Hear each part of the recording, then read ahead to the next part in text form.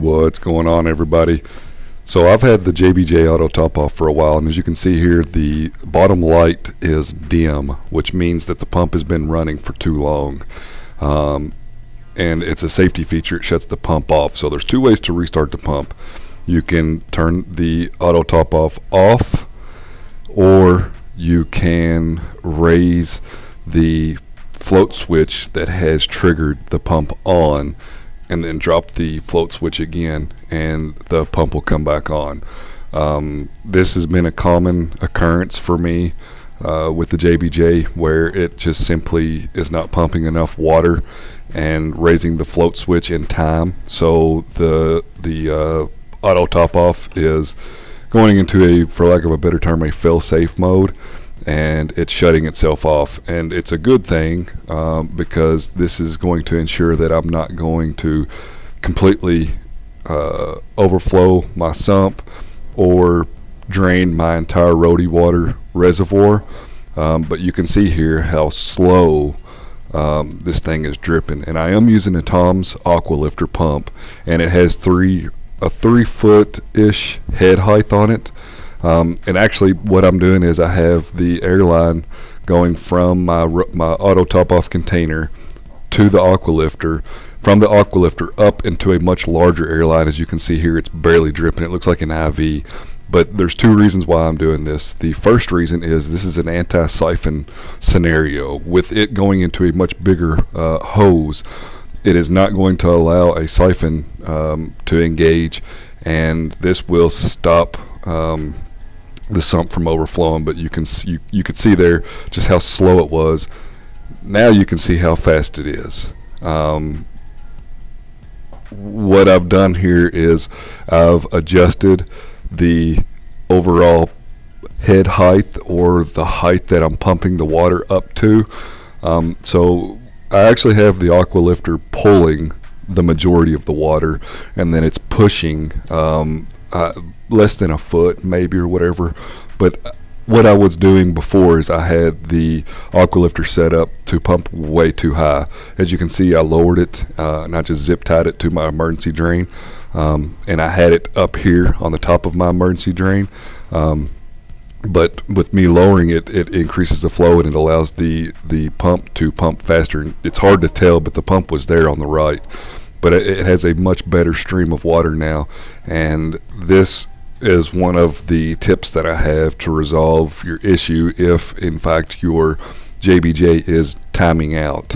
If it is timing out, it simply means a couple of things, and if it's not pumping water fast enough to raise that float switch in the allotted time, that is the main thing. The second thing is if you're running a sump and an in-sump skimmer, the skimmer chamber is going to fluctuate. The water volume in the skimmer chamber is going to fluctuate so much that your skimmer is going to run completely inconsistent. If you have too much water go into the skimmer section, the skimmer will overflow, and then of course it'll pump everything from the collection cup back into the tank. And on the reverse side, if you do not have enough water in your skimmer section, then of course you're not going to get a good skimmate at all. As you can see here, it's pretty good. I need to adjust it. I kind of like where it's at there, whatever, but the bubbles, in my opinion, need to rise just a little bit more. So the second thing here is you're going to need some tools. You're going to need a small flathead screwdriver. You're also going to need a small Phillips head screwdriver.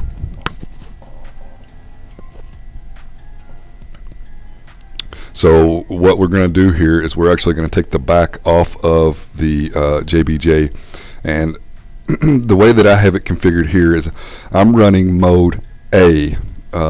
So sensor 1 will trigger my pump on, and sensor 2 has been flipped around, which I'll show you in a minute, and that will turn my pump off. There's multiple ways to configure this auto top off, which is why I love it, but I prefer to have sensor A trigger the pump on, and then sensor B set at a higher level, and if the water does reach that higher level, it will automatically shut the pump off. And that is a fail-safe in my opinion. I don't want to run a high and low sensor, as far as, you know, if sensor 1 is too low, it starts pumping water until it reaches pump 2 or sensor 2. I just wanted to simply turn the pump off. So the first thing you're going to want to do here is you're going to want to turn power off to this. So I flipped the power off, and I actually unplugged the pump from it. So there at the top you can see a dial there, and it's kind of hard to tell, and I believe I get a flashlight here in a minute, but there's multiple settings on here as far as how long the JBJ pump can run. By default, I want to say it's set for like 3 minutes, somewhere around there. 3 minutes in my case is not enough. I've adjusted it one time before. I set it to 5 minutes. That was not long enough. So what I'm going to end up doing is I'm going to crank this thing all the way up, because I'm running sensor 2 to shut the pump off anyway. So here you can see on the right hand side we got 3 minutes, we got 5 minutes, we got 7 minutes, and I think it goes up just a little bit further than 7 minutes. You know, if it takes 7 minutes to fill up a sump this small, then you know you are evaporating a lot of water and might need to possibly look into maybe a bigger pump. But in my case, I would rather pump water slowly with the aqua lifter for 7 or 10 minutes or whatever than send one big gush of water into the sump, and that might be too much water. So 4 screws, take the back of it off. You can adjust the time that the pump runs, and also inside of the JBJ there is a switch. It comes default off, but it's an audible switch, and you can turn it on, and it'll actually, I've never turned it on because I don't want to hear it, but whenever the pump comes on, it can beep, I guess is what it does. I haven't tested that. I don't want to hear it. I just want to know that it's working. Taking this thing apart is pretty easy. Putting it back together does have some complications because I did leave the sensors plugged in. I don't have them labeled. I didn't want to unplug them and redo all of the mess that I got going on there to begin with.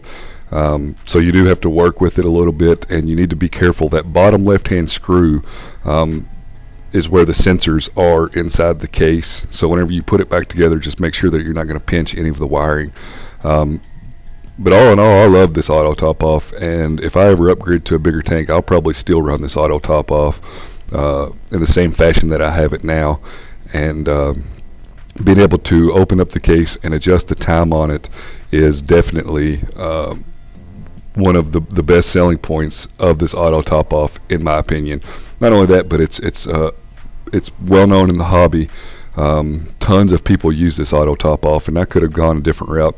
Excuse the mess in the sump. The sump looks like this because the water level in the skimmer section got too high, and it ultimately just basically cleaned my entire skimmer. So now that we have the auto top off readjusted as far as the time is concerned, we haven't touched any of the float sensors or whatever. We haven't touched the pump. I did lower the head height. I did adjust the time, and you can see that sensor 1 is on, so that triggers my pump. So, and as a side note, I'm just using a 5-gallon bucket with a lid. $5 here for the bucket and the lid to hold my roadie water. So this is sensor B. I know I'm jumping around here. I apologize for that, but this is sensor B. So whenever it raises, it shuts the pump off. So whenever you get this in, it's actually configured the opposite way. And what you need to do is take some needle nose pliers and pull out this pin. And once you pull the pin out, the float sensor comes off of the nub here. And all of this float sensor needs to do is it just needs to be flipped around, so reversed, put back on, and then the pin replaced. And this sensor will now act as a failsafe in the event that the water rises too high in the sump. It will override sensor A, and it will shut the pump off. It will no longer pump water until the water level lowers this sensor again and allows the first sensor to control it.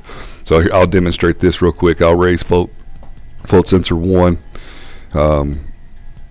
I know I've kind of jumped back and forth, called them A and B and whatnot, but if you raise sensor B or 2, you can see that it illuminates, and that automatically turns off the pump if the pump's running. So here I'll turn the pump on, and now the pump's on. I've raised sensor 2.